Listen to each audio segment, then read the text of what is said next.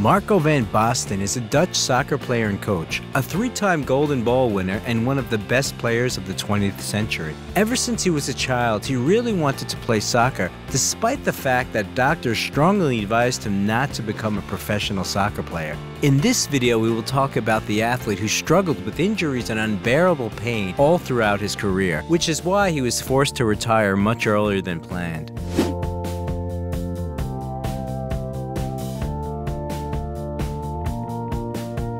What happened to Marco van Basten? The end of the legendary soccer player's career. The soccer legend was born on October 31, 1964 in Utrecht, in a sporty family. His father Joop was a soccer player in the 50s, but after retiring from sports he worked for a transport company. And his mother, Leni van der Borg, was a gymnast in the past. Initially his parents named their son Marcel van Basten, but the boy's grandmother didn't like the name, so she began to call him Marco, and eventually everyone else did too. The boy was the youngest in the family. He has a brother Stanley and a sister Carla, who are 6 and 8 years older, respectively. Van Basten Sr. dreamed that his children would follow in his footsteps, so noticing Marco's soccer talent, he started to train him eagerly. He paid little attention to his older children, but you couldn't say the younger one was showered with love either. His father praised him for his successful plays on the field, but mercilessly criticized him for the slightest failures and considered tears an indicator of weakness. Van Basten studied at St. Dominic's School and practiced table tennis, diving, and piano. But still, soccer was the priority, which he played every day on the local fields. One of them was later renamed the Marco van Basten Sports Park. At the age of 6, the young talent began to play in the local amateur team EDO. And a year later he moved to the youth team of the club UVV, which was also based in Utrecht. At the age of 7, Marco had a traumatic experience. His friend fell through the ice when the two of them were walking on a frozen lake. The boy rushed to help, but it was too late. Even after such a strong shock, Joop van Basten forbade discussing the tragedy at home. Marco kept a photo of his dead friend for several more years until his father tore it up, considering that the tragic memories would harm the child. At the age of 13, the young soccer player drew the attention of a coach of the Feyenoord youth team, but Joop saw his son exclusively at Ajax and refused the offer. When Marco was 15 years old, he started having health problems, and the doctor advised him to give up the career of a professional soccer player, so he wouldn't end up in a wheelchair in the future. Due to possible early osteoarthritis, a joint disease, the doctor allowed him to play no more than once a week. And yet Marco, together with his father, decided not to stop there. Soon the soccer player moved to another club from Utrecht, Ellenwick, and in 1981, the 16-year-old Van Basten signed a contract with Ajax. He received about $850 a month, which was much less than the salary of his other peers at the club. He worked with the youth team for several months, but after proving himself on the field, he was transferred to the main team. Marco's debut in the main squad of the Amsterdam team took place on April 3, 1982. The 17-year-old soccer player came out as a substitute in the 46th minute instead of the legendary 35-year-old forward Johan Cruyff, and immediately scored a goal. Nevertheless, this remained his only appearance on the field in the 1981-1982 season, in which Ajax became the national champion. The following season he played regularly, combining matches with studying at Niels Stenson College in Utrecht, and became the champion of the Netherlands as part of the Ajax for the second time. In the summer of 1983, Marco, as part of the Netherlands national team, went to Mexico for the World Youth Championship and scored goals in 2 matches. In the autumn of the same year, Van Basten made his debut in the main team of the country. On September 7th, he played in the qualifying match for the 1984 European Championship. In the 1984-85 season, Van Basten was once again one of Ajax's defining players, having played in 33 matches and scoring 22 goals. They won the national championship, the third in the athlete's career. In the 1984-1985 season, Van Basten was once again one of Ajax's defining players, having played in 33 matches and scoring 22 goals. They won the national championship, the third in the athlete's career. In October 1985, Marco had another traumatic experience. After losing to the Belgians in a playoff match for the 1986 World Cup, his father informed him that his mother had a heart attack. A few days later, Leni's condition worsened. She suffered a stroke and fell into a coma. When she woke up, she couldn't recognize anyone. Later, for proper care, she was transported to a mental hospital where she died in 2007.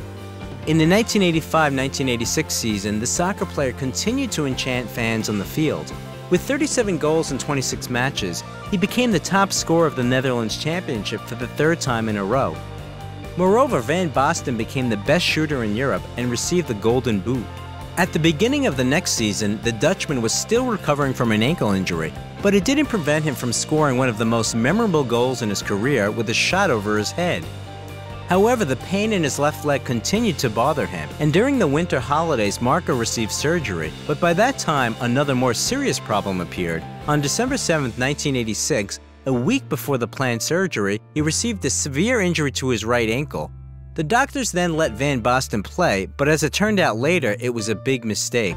Although the coach didn't allow the player to play in all matches and let him miss some training sessions, Marco still continued to play for Ajax in the European competitions. That's when the endless injections, massage sessions, and doctor appointments began. That season, Ajax won the Cup Winners' Cup, which became the first European trophy in his career for Van Basten, who scored the decisive goal in the final. Good performances in European competitions led to the Dutchman receiving the prize as the best European soccer player under the age of 23. And in the Dutch Championship, Marco became the league's top scorer for the fourth time. At the same time, the player, together with his club, won the Dutch Cup for the third time. It was the last title he won with Ajax because his contract ended. In total, the player played 6 seasons for Ajax, scored 152 goals in 172 games, and won 7 trophies. A year earlier, Van Basten could have moved to Milan, but the transfer took place in 1987. The negotiations were conducted in strict confidentiality. Even Joop Van Basten knew nothing about the agreement. The Dutchman made his debut with Milan on September 13, 1987, and immediately managed to score from the penalty spot. The debut was successful, but the rest of the season was mostly spent struggling with a right ankle injury. It turned out that the athlete had been playing with torn ankle ligaments for almost a year, so it required an urgent surgery. Doctors came to the conclusion that the cause of chronic problems was probably a serious sprain in childhood. Marco returned to the field in March 1988 and helped Milan win the league title. Van Basten's participation in the 1988 European Championship was up in the air due to injury. He started the championship on the bench, but in the second game he scored 3 goals against England. And in the final match, in which the Netherlands faced the Soviet Union, Utrecht Swan, as the fans called him, managed to score one of the most beautiful goals in the history of soccer. It helped bring the score to a victorious 2-0 with an incredible touch kick from an acute angle against the goalkeeper Renat Desaev. Marco himself said that he struck the ball when it was still in the air instead of handling the ball, purely because he was tired. But he was especially surprised that he scored with the right leg, which he moved with difficulty after the surgery. And it was the limited mobility of the foot that helped him spin the ball so that it smoothly descended. Later, this goal was recognized as the best in the history of UEFA, and at the end of the tournament, Van Basten became the top scorer with 5 goals scored. Marco was 23 at the time, and it was just the beginning of his promising triumphant career. A week before the new club's season, Van Basten won his next trophy with Milan, the Italian Super Cup. At the end of 1988, even despite the small number of matches played at the club level, he received his first golden ball, which he presented to his father. Marco was able to play the 1988-1989 season with almost no injuries.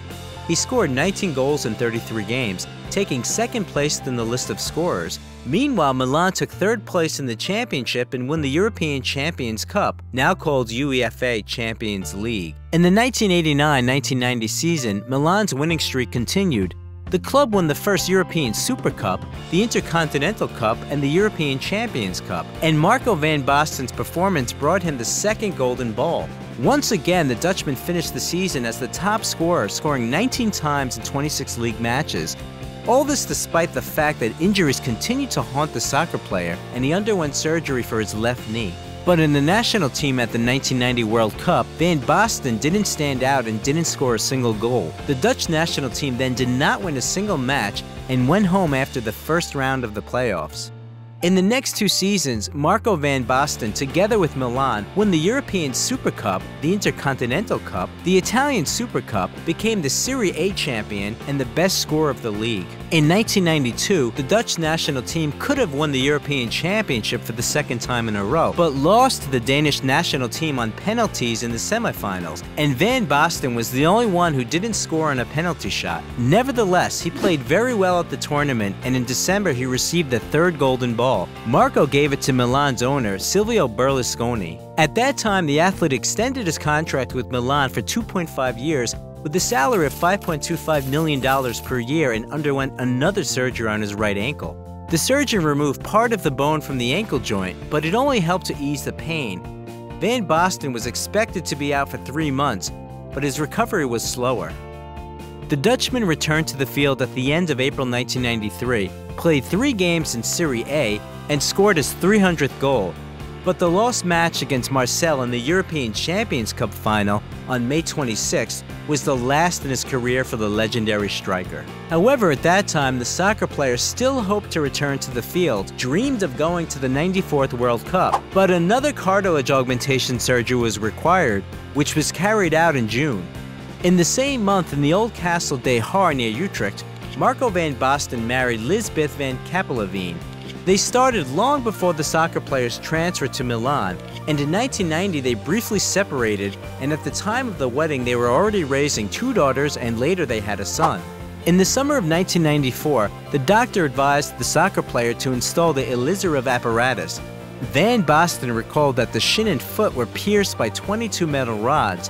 The parts where they came out of the leg through the skin, he wiped with alcohol 3 times a day, but he still suffered from inflammation 3 times. It was his last hope, so Marco endured. It turned out to be in vain. It got even worse. Marco recalled that even going to the bathroom then became a torment for him because he could not walk. He had to crawl on all 4s, trying not to touch the floor with his right ankle. The slightest touch caused immense pain, and because of the constant intake of painkillers, he started having digestive problems. Meanwhile, Milan was also waiting for their star player to be able to go out on the field and paid Van Basten's salary for the entire duration of the contract, although he didn't take part in 1 game.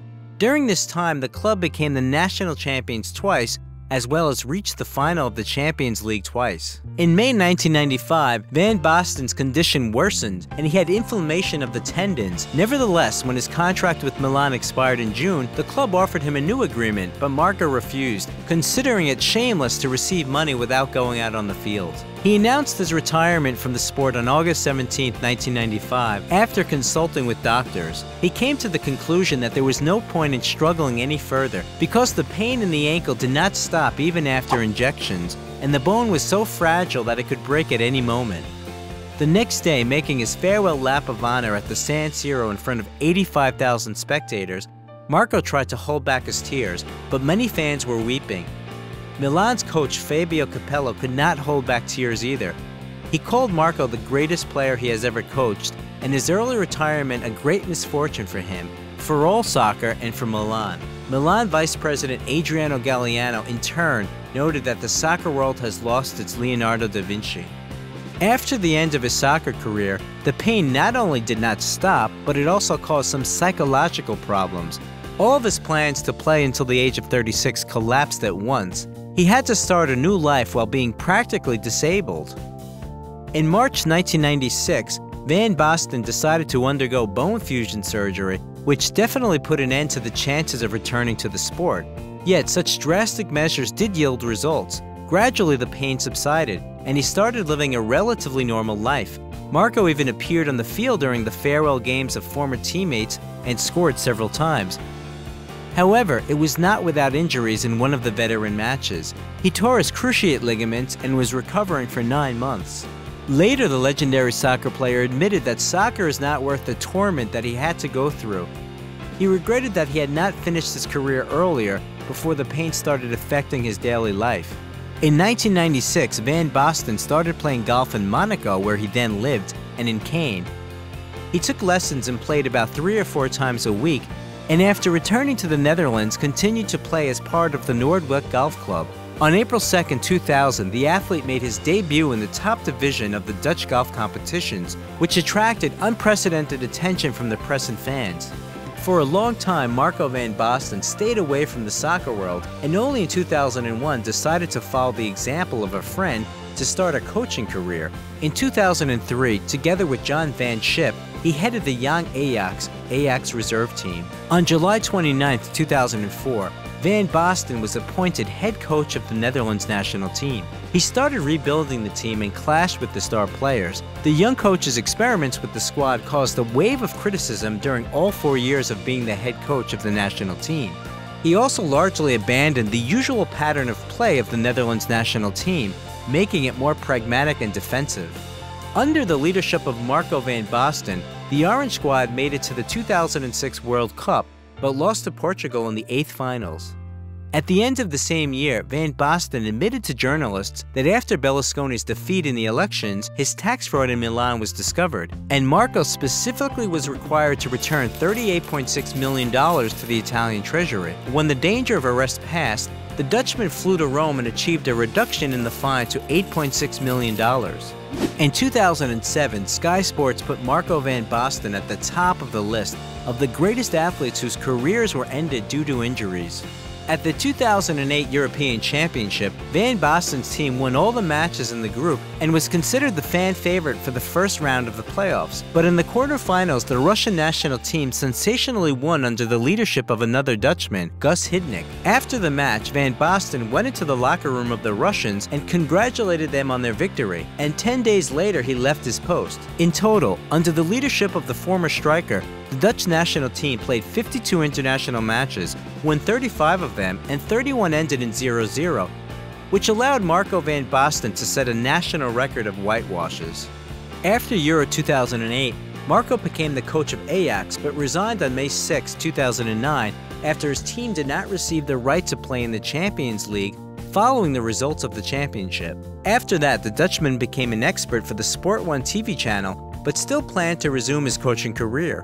In 2012, he signed a contract with Heerenveen for a period of 2 years and led the team to 8th place in the 2012-2013 championship, and the following season to 5th place. In 2014, Van Basten became the head coach of AZ, but his father died shortly after his appointment. After this stress, 50-year-old Marco began to have heart problems. The club granted him a leave of absence, but upon his return, the coach resigned and asked to be appointed as an assistant. Van Basten stated that the stress he constantly experiences as a head coach caused him physical and psychological problems.